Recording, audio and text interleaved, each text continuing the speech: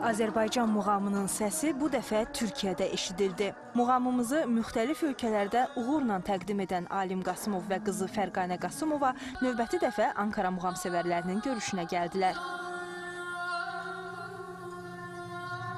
Türkiyə Prezident Administrasiyası Simfonik Orkestrinin böyük salonunda keçirilən konsert musiqisevərlər üçün əsl sənət bayramına çevrildi.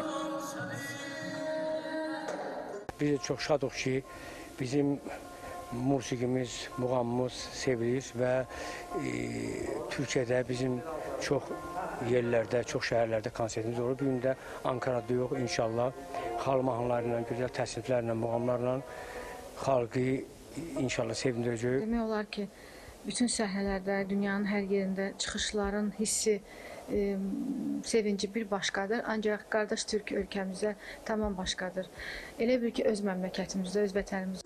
Musiqili gecədə Alim Qasımov və Fərqanə Qasımova qədim muğamlarımızı, xalq və bəstəkar mahnılarını böyük ustalıqla təqdim etdilər. Səsi, avazı, ruhu ilə dinləyicilərin zövqünü oxşayan sənətkarların ifaları dinləyicilər üçün də yadda qalan oldu. Seyirciyi adeta mest ettiler. Yani ekranda seyredildiği gibi ben ilk defa konsere geldim. Gerçekten yani Türk musikisinin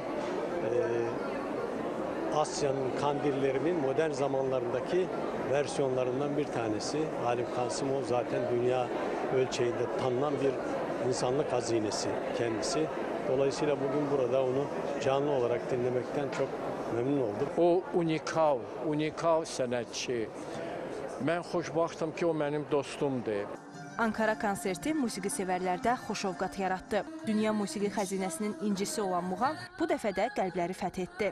Yalçın Tahiroğlu, Fəridə İsmailova, Xavər Zahirova, Sevgəlizadə, Mədəniyyət xəbərləri.